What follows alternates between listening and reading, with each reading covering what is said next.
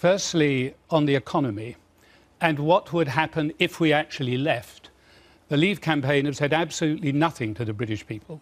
And what they have said about leaving is fundamentally dishonest, and it's dishonest about the cost of Europe. And on the subject that they've veered towards, having lost the economic argument of immigration, I think their campaign is verging on the squalid. And I have said so before, and I'm happy to say so again. Is it not possible that these are thoroughly honourable men who have taken a big political risked their own political reputations, their own political futures, and standing for something they fundamentally believe in, and which is agreed with by a huge number of British people, that these are the good guys?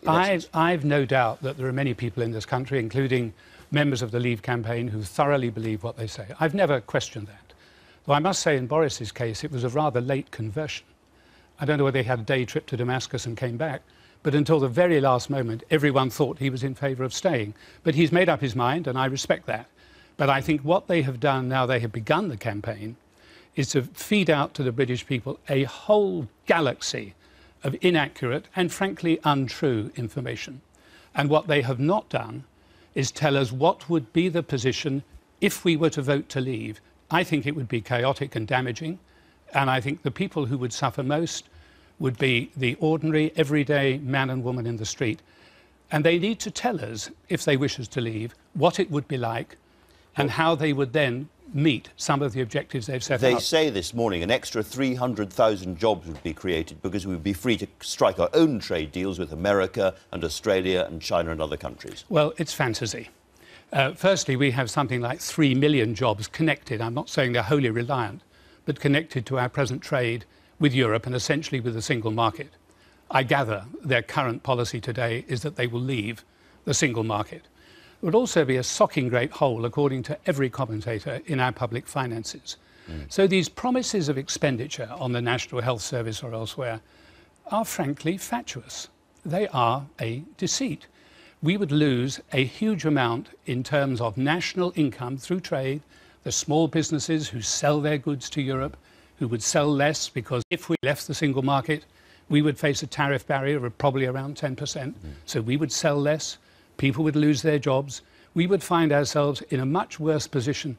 And the Leave campaign can turn to no serious organisation who believes what they have said about the economy and about the future of Britain and the single market. So to be clear, you're saying this is a deceitful campaign. To call a spade, are you saying that Boris Johnson is lying? I'm not personalising this, though I do find it very difficult to understand how Boris can justify the 350 million that he has on his battle bus, that he and Michael Gove in particular have defended time and again. You know, I know, the IFS knows, everyone knows, Boris knows, that the real net amount that we send to Europe is about 1/3 of that, after the rebate and after the money paid back to our fishermen, to our farmers, to our researchers. The amount we send to Europe is about 1/3 of the amount that they claim. Now, if they can't be straightforward and honest on a clear-cut matter of fact like that, upon what else can we trust them? You keep using words like straightforward, honest, deceitful, and yet you say you're not personalising it. You are accusing these people of lying. I'm talking of the Leave campaign. I'm not necessarily talking of individuals. I'll tell you exactly. I think throughout the whole of my political life, people have regarded me as being guilty of understatement. I am angry at the way the British people are being misled. This is much more important than a general election. This is going to affect people, their livelihoods, their future, for a very long time to come. And if they are given honest, straightforward facts and they decide to leave, then that is the decision the British people take. But if they decide to leave on the basis of inaccurate information known to be inaccurate, then I regard that as deceitful. Now, I may be wrong, but that is how I see their campaign. And this is so important. For once, I'm not prepared to give the benefit of the doubt to other people. I'm going to say exactly what I think. And I think this is a deceitful campaign. And in terms of what they're saying about immigration, a really depressing and awful campaign. They are misleading people to an extraordinary extent. But the point that really angers me is the utterly false suggestion, repeated more than once, not in a single offhand remark, but in scripted, carefully prepared speeches, that we face the risk of 88 million Turks coming here. Now, firstly, Turkey are not in the European Union. They're unlikely to be in the European Union in the next decade or two. And in any event, is it seriously suggested, as they do, that all 88 million Turks would come here? Well, apparently, for our higher national living wage. On the one hand, they say migrants are depressing wages, and on the other, people are flooding in to get our higher national wage. It's nonsense. Let's be clear, Sir John. Nonsense on stilts. The EU wants Turkey to join. The British government wants Turkey to join. The Prime Minister has said he would pave the way from Brussels to Ankara. So this is not a complete fantasy. It's quite possible. And this choice, this election, this decision, could be with us for 20 or 30 or 50 years' time. During that period, the Turks have been negotiating for the best part of 30 years a whole series of different things that have to be negotiated. They've negotiated one of about 30. Even if they were able to reach agreement with the European Union, any one nation in the European Union could veto their joining. The French have already said they would have a referendum on that issue. The Germans almost certainly will follow suit.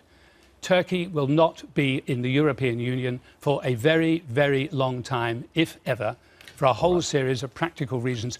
And the Leave campaign know that.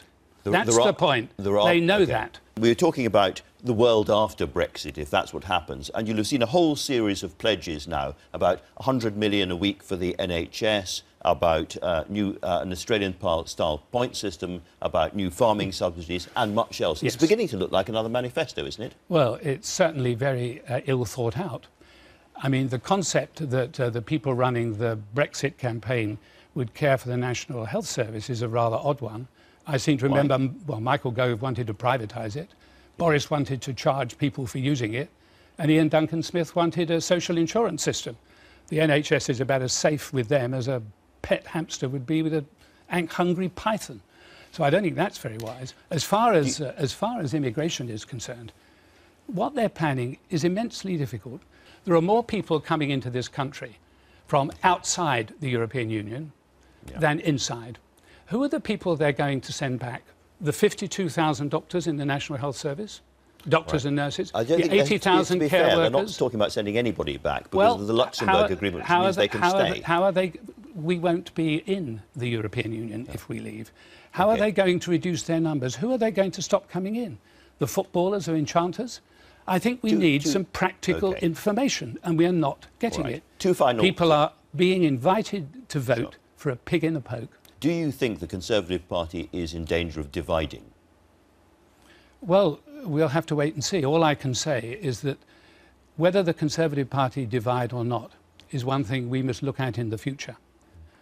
But that is not as important as the decision that we have to make. This is not about political parties, it's not about the elites, it's about the everyday man and woman in the street and their children and their grandchildren. It is their future that we will play Russian roulette with if we leave the European Union. My last question, given what you've said about Boris Johnson today and in the past, do you think he's fit to be Prime Minister? I'm not making judgments about whether anyone is fit to be Prime Minister. That's a matter for a much wider view than mine. It's a matter for the Conservative Party. Ultimately, it's a matter for the whole electorate. So I wouldn't be so impertinent as to have a suggestion either way. I merely say that whether Boris is Prime Minister is no doubt a very important matter to Boris and to many other people. It is less important than the decision we have to take in less than 3 weeks' time. That is crucial. And I must say, if I may put it this way, of all the participants there is nobody on the Leave side of the campaign who has, as I have, sat at the top table in Europe for 7 years. And I know from what I have seen inside the European Union that what they say about unelected elites is absolute hogwash. The Commission, for example, are answerable to David Cameron, Angela Merkel, François Hollande and the others. They're appointed for a limited period of time. They're told to produce legislation, which then has to be approved by ministers, the European Parliament, the Westminster Parliament. The belief an unelected elite is running wild is yet another piece of copper-bottomed Leave nonsense.